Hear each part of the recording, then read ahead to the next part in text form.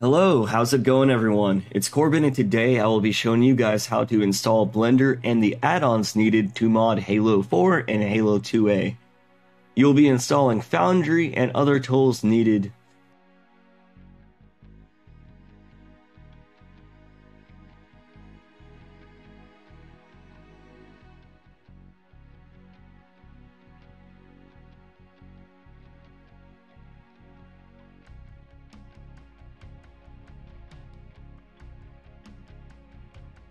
Once your download is done, click Open File.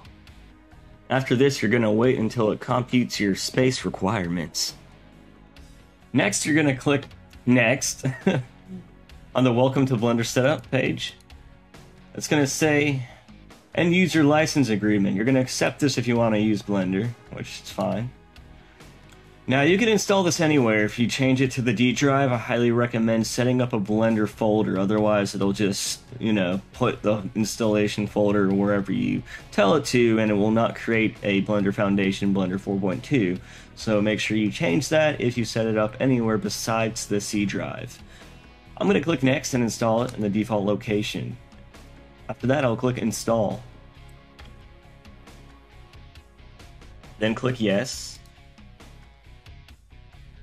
And then finally, completed the Blender Setup Wizard, click Finish. Next, you're going to want to download the remaining tools. So first off, go to the first link, the Halo Asset Blender Development Toolset. You're going to want to go to Releases, and then click the full Halo Asset Blender Toolset. It'll start downloading. Next, you're going to want to go to your Blender AMF.py. This is a Python script, so you import AMF files. Let's go over here and click Download. Say Keep. Go to your next link. This is Foundry.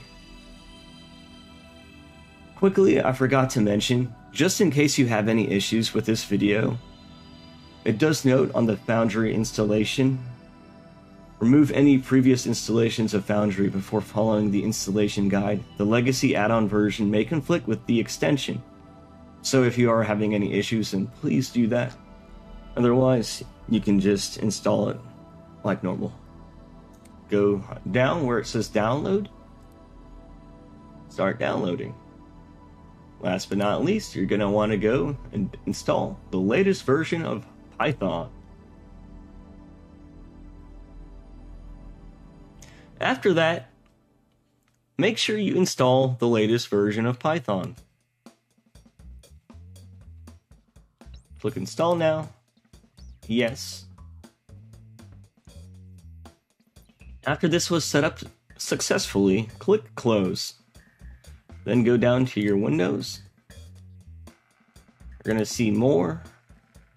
You'll see Recently everything installed, and you'll see Blender 4.2. Open up Blender 4.2. Now, go to Edit, Preferences. From here, go to Add-ons.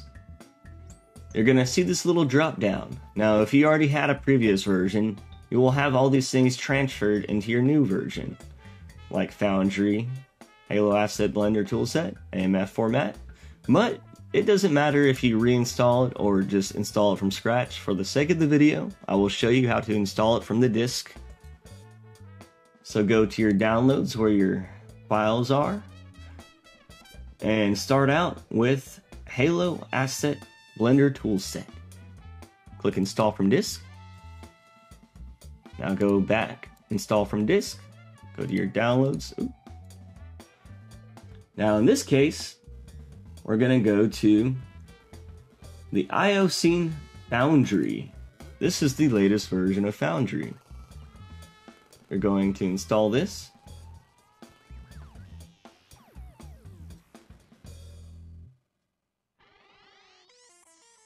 After that, you'll go from Install from Disk, and then click Blender AMF 2. .py. If you already have Python installed, this will work perfectly. Install from disk, everything will just tell you you have things working down here. Now, that should be everything. You got Foundry, the ability to import AMF files, and all the other tool sets needed to get these things working. I would also like to give a shout out to Chris for creating Foundry, General 101 and other people for creating the Halo toolset. Not really sure who came up with I think he also came up with the AMF importer. But over here you can see Launch Foundry. Or you can see it over here in this drop down. You can also see your other Halo tools, which are more useful for earlier Halo games. You can still use things like the Skill Model Helper. It only has up to Halo 3, but you know what? It's pretty close to the Halo 4 and Halo 2A versions.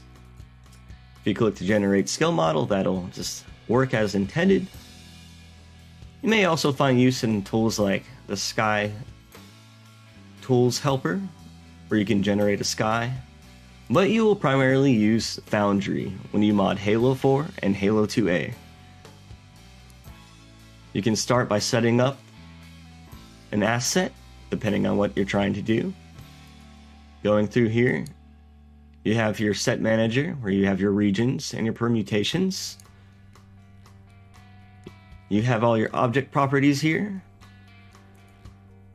your material properties, animations, and these are a lot of tools you can use to import and set things up properly. You can import AMF files here, import bitmaps here in the DDDS format,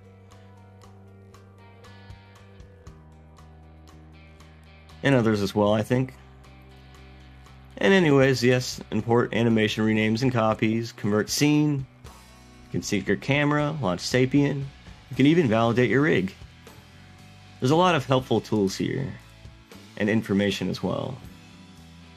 If you're wondering how to get some of these things, and you couldn't figure it out by the link, then they will also be down here.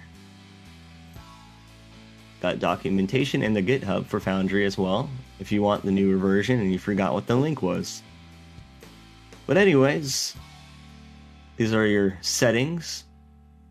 You got tool and full.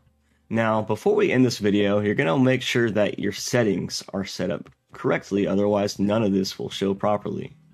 So you're going to have to make sure, if you have never done that before, you will have to do it initially. So go to your add-ons, do Foundry, open it up.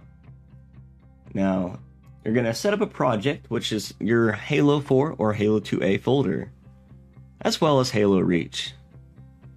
I just don't mod Halo Reach, so this video is specifically for that. I don't want to miss something for Halo Reach if it's unique to that game.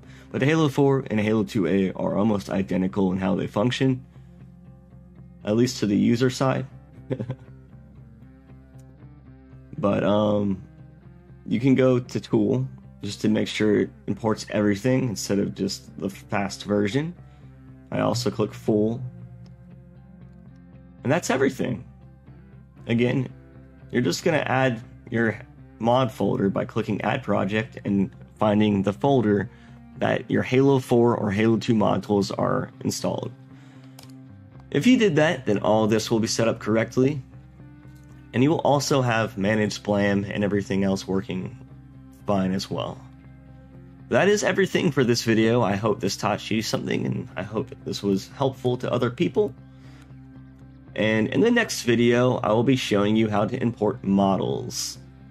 This will allow you to import them into Blender and then export them back into the game, allowing them to work identically to the retail and vanilla assets.